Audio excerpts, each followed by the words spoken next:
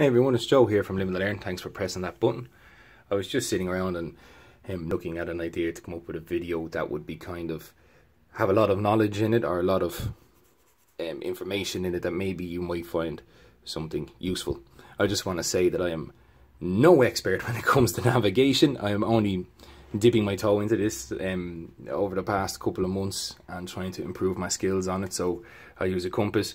Do I know what these things are? No. But hopefully someone can tell me. I've got a couple of people off the Living to Learn community page who've seen my struggle, and they've been great. They've been dropping me PMs and stuff, and we're working on it together to kind of dial this skill in coming down the road. And the reason why I want to dial it in is because twice a year I take big excursions. So I wouldn't say big excursions, but big trips to Scandinavia. At Christmas time I go over. It tends to be predominantly day hikes, so it's just a nice way to get out into the boreal forests and have a cup of tea and do some crafting and stuff. But in the summertime I tend to take a longer trip and go a lot further afield, either to the Norwegian border or up into the Arctic Circle, into Sarek and stuff like that, because it's a very beautiful place at that time of the year. But in our group there is someone who is a fantastic navigator, and he kind of would usually look after all that. In fact, his job is to build maps. He's a topographer. So I've never had to worry about that. But just as a rule of thumb, I've been practicing this year, and this is kind of what we do to help minimize the chances. It may seem a bit weird, Joe, there's no kind of need to be so over analyzing, but until you've been in these situations, I've been caught in a forest fire, I've had injuries outdoors, I've had to leave camps in the middle of the night and get back to where my vehicle was. So I've had to add these precautions, or I like to add these precautions, because until the very first trip I ever took was into the wilderness along the Norwegian border, the Swedish side of the Norwegian border, and it was remote. It was very remote. So I started putting precautions into place in just blind ignorance. We went proper deep, and you know, it could have gone arse ways, but thankfully it worked out okay.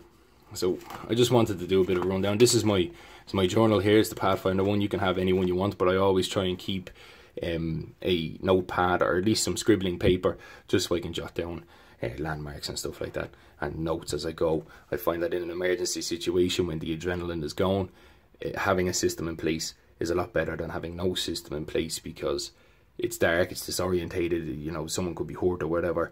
If you have a simple set of rules to follow, it kind of stops you panicking, helps keep your head in the game, stops you doubting yourself. Again, why I'm practicing this, because for a long time I never trusted compasses and would end up becoming disorientated and carrying 3 compasses and stuff like that. So now I'm down to a good one. So this is my notebook here. It's got a bit in it for a shadow board. This is the nail I use for the shadow board. I hope to make a video on this soon, but I haven't got it dialed in yet to good enough to be able to explain it to you guys. So I hope in the future I can do that. Navigation is a big thing for me this year. So the first thing that we would do before we start out on the trip, so we're at our my house in Sweden. We would decide how our pack loads are and stuff like that, but we would try and work out beforehand, or I try and work out beforehand, just how much ground I can cover over a set period of time. Now, over in Ireland, you're never really far from civilization. Yes, you can get into bad situations, but you know, 10-12 kilometer stuff, if you play it smart, most forests wouldn't be that size here. But in Scandinavia, the wilderness can be vast, very vast, and it's much better if you to set yourself a time limit, so you're not wandering off for days. Now, this is not saying hiking along trails and stuff that you can hike and camp and you got a marked route and stuff like that. That's fine. I'm talking about straight line of travel into no man's land. So the first thing I would do is I would set a time limit. 3 hours is roughly my time limit. And before I go over, I like to spend at least a couple of weekends with my pack on, using ranger beads, timing myself across rough terrain, across trails, just to see how much ground I can cover. Because you'll find that on a Sunday hike you might be able to do an unbelievable amount of kilometers, but when you're fully loaded down in 25-degree heat crossing rough terrain, that gets pretty small. So I like to practice 3 hours. 3 hours is fine. So on an average day I could do, we say, between 4 and 7 kilometers. with my loadout on, with a mix of trail and rough ground. So 4 to 7 kilometers over a 3-hour period is fine. 7 kilometers into a wilderness should be far enough to be off the beaten track. But I like to combine the two. So when we get to our starting point, we say this is the starting point here, I like to take 2 measurements. I like to dial in my compass. This is the compass I'm using at the moment. I'm hoping when I get a bit better to upgrade to a Lensatic one with a mirror on it, just so it is easier to take these readings. You can see why now in a minute. But the first thing I would do is when I get to my starting point, I'd pick my direct line of travel, which is this line here at the very top of your compass. It'll be always marked at the top. So you want to point this end in the direction where you're going. You've got your north needle in red. Sometimes it isn't clearly marked. Try and get a compass if you haven't got one already that's as clear as you can read it. So you're never ever doubting yourself, especially when you're only starting. This is the doghouse, or what some people call the doghouse. This guy here. And what you want to do to take the reading of your direction of travel is to put the north needle into the doghouse. So you just dial this in here. I'll put it down on a flat piece of paper, so hopefully you can see and get a more accurate reading. So there you go. This is our direction of travel here. Now you regardless of what way you take your measurements, just be exact and remember what way you did. I still don't know what south by southwest or these inclinations are called, but for intensive purposes, what works for me is in the house. So I will always work clockwise.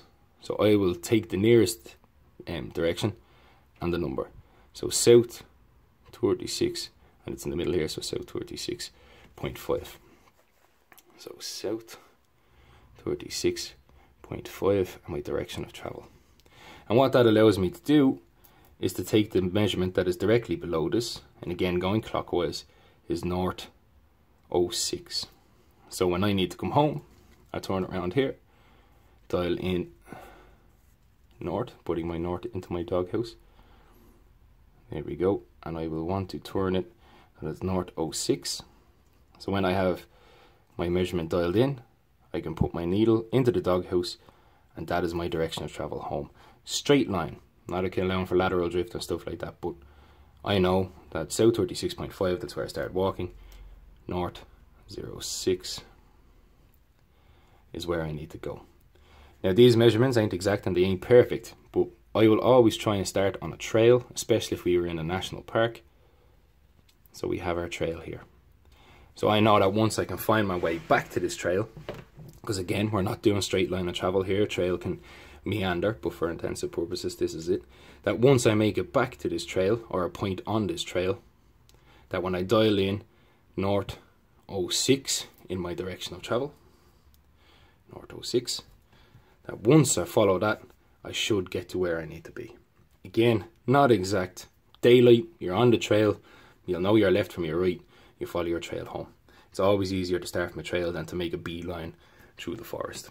So the way I would split it up is once we started at our trail, I would walk on that trail for 1 to 2 hours, depending on terrain, tiredness, weather, stuff like that. But that allows me to get at least 3 to 5 kilometers along the trail, which is a good distance and nice time. Now on most trails in Sweden and along places in the States and stuff like that, you will have arrows to Ardenax or Hunter's Rests, etc. that veer off. This is a nice added element of safety, especially if you're tired and stuff like that, that if you are going to head off of a trail, this is always a nice place to start. So after walking for an hour or two, I'll take a note of where I'm going to go. That it was, again, this is in my notebook in my pocket, or it could be in the back of my journal. I'll note landmarks. I'll note how far we've walked. This is just in case. It's a nice way of seeing, especially if you say we've walked for 2 hours, that when you're walking for 2.5 hours, you know that you may have overshot. So I'll take a note of the time we've walked. If any other stuff is in the area, you know, rivers, again under landmarks. But what I will also do is leave a marker I found this on a hike in Glenmalure that we were on for 3 or 4 days, that we, on the way home, we overshot a path, a turn off we needed to take to get back down the mountain, and only for we had stopped there to have some lunch, and my brother left a pile of stones as an indicator to this is where we need to turn. On the way back, we would have completely overshot it. Again, we're not navigational experts. All this is, it's just learning. We were tired, and it was a hell of a trip. So I would probably leave maybe some orange hunter's tape, a pile of stones, anything to mark where you've hit this trail, because if for some reason you tend to veer off this way and you have to escape and you head line of sight back here, that when you're walking you will find this landmark and you'll at least know you're on the right track. Again, it's a bit of clarification. Yeah, we're definitely going the right way. This is what we left. We're nearly there. It makes a great boost. So once I've walked for this time, I'll veer off this way. I'm working out how we're feeling, what we're doing, how far we want to travel. This is usually where our base camp would be. Now, we may find a nicer one along this journey, but we'll say here. And we've walked for 2 hours again. There we go. So what I will do at this point, take note of landmarks, take note of the time we've walked, leave an indicator and stuff like that, is I will dial my compass in, because this is going to be straight line. You're now heading off the trail into the wilderness. You try and stay as straight line as possible. That way you don't get lateral drift. You're not spinning off. So what I would do is I would take note of where I'm going to travel in this direction. So we've walked this way. And then when I get to the landmark, I'll dial my compass in for sake of the crack. I will do it here. One-handed. North into the doghouse. My direction of travel. Nearest one. North. 02.3, missing north 02. Again, no navigational expert. This is just how I've worked it to the point. We do have a navigational guy with us. Again, a map maker and stuff. This is normally what he works after, but this is the level I'm at. So at least this way, again, taking note of the exact measurement at the bottom, working from the nearest one as I look at it, is south 36, south 34, south 35.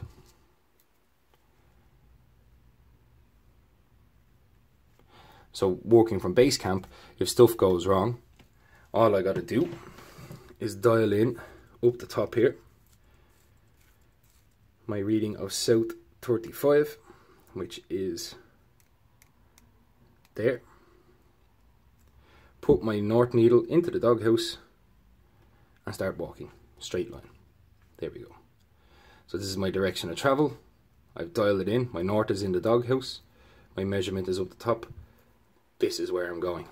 And if I know in my head that if we walk south 35 for 2 hours, we should get back to here. And this allows us to get back onto the trail. And once we're on the trail, regardless of these measurements, you can head back. So once I get back to here, again, just walking in reverse, I will dial in north 6, put my needle into the doghouse, and then I have my direction of travel back here. Just for safe, once you're on the trail, you're fine. So then when I get to base camp, there's some precautions that I would take then to further kind of de-stress. For this trip, the 10 to 13 day trip, I've invested in these. This is a Bofong. Let me get the measurement for you guys. Measurement. Someone will say, I think it's a UV5FR. I'm sure there's people out there that know what it is. But this is again to alleviate from, sometimes you can be at base camp, no reception on your phones. You cannot rely on reception on your phones. Guys would like to take a 2 hour walk, a 3 hour walk, whatever it may be. So it's nice to just leave some plans with the guys. I'm going to get some water, because sometimes the watering hole might be a bit further away from where you need to be. That's for reasons. You could have animal tracks and stuff at it. Camping at a pond or a small lake, it may not be the best idea in certain locations. Watch out for animal tracks. So he decides that he's going to go on a wander for an hour, and he says, I'll be back in 2 hours. He's going to do whatever. but you don't hear from them. 2 hours go by, 3 hours go by. In a wilderness situation, you can hear some panic. So hopefully these would alleviate that. You can just get on the radio, guys, I'm all right, I'm heading back to camp now, whatever else, just to check in. It does help. You know, you don't want to be these guys panicking and then wandering off and stuff like that. So that's a little precaution we've taken. Bought some spare batteries. The batteries do last an age. You wouldn't be using these around camp. You might go for 2 or 3 day hikes, and that's the only time you would use them. And then you want to kind of first aid. First aid is another one. I will always have my first aid on my hip. You know, if I'm going on a day hike, I'll have my haversack. I'll have some basic accoutrements here. I am a haemophiliac, so I carry some clotting sponge and other medications with me in case I get cut out in the wild. And again, this is where the radios come into play. This is only a small nick you may see here, but I bled an awful lot. The guys at camp are witness to this. And if you carry medication, it's best to keep it in your front pockets or in a pocket and tell people your medicated needs. And at camp, the last camp we were at, my friend Brendan came up with a fantastic idea that we took the biggest first aid kit, and what we done was we put it on a tree. We just bambooed it to a tree. Here's bungeed it, bambooed it, where are you going, Joe? Bungeed it to a tree. And that way it was like in a workplace environment. It was for everyone to see. That's the first aid kit. It's on the tree. Anybody who hurts themselves around camp, that's your man. And then I took it one step further, and this is my own personal first aid kit. And then with my personal bits in it, I put a stick outside my tent and I put this on it. So that way if Joe gets hurt, there's no fumbling around in bags. There's no having to open his tent, etc, etc. I'd be at camp, first aid, on the stick. Job is a good one. Clatter the tripod, Joe. So that's basically it. That's the stage I'm at with my navigational skills. I only know how to dial it in to take 2 readings, and because of that, this is the system that I have put in place to allow me to work with those 2 readings. I'm hoping to get that bit better, that I can use these to make my own kind of map to dial in. My goal is to make my own map come this trip, that the whole time I'm out there I'll just be mapping the area, compass readings, stuff like that.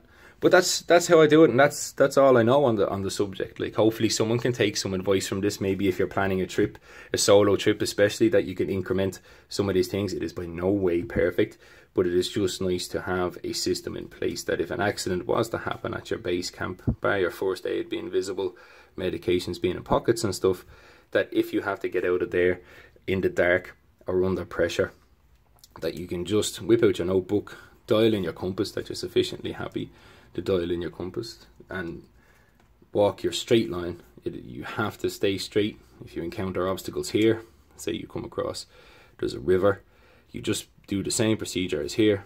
Take note of it, leave landmarks, etc., and then take your compass measurements and your directions of travel. Again, you get here, leave a landmark, take notes, directions of travel, and this could be where your base camp could land here.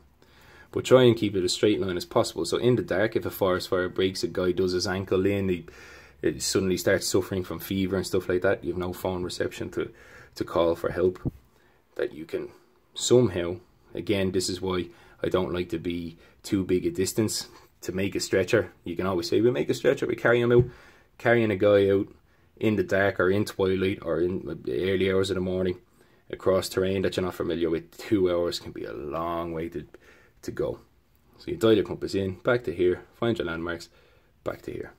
So hopefully, I'm always open to tips. Again, this is all just me learning, and I want to take note of my learning and journal my learning. So I hope that my next video on this, that I can make some improvements. I plan on making a kind of a vlog when I rock over there this time. So drop me a PM. I'm on the Living to Learn community, or you can leave a comment below here, and we can PM through Google Plus and stuff, and hopefully help me out. So, you help me, I help you. We scratch our back. That's the Living to Learn community. Oh, there we go.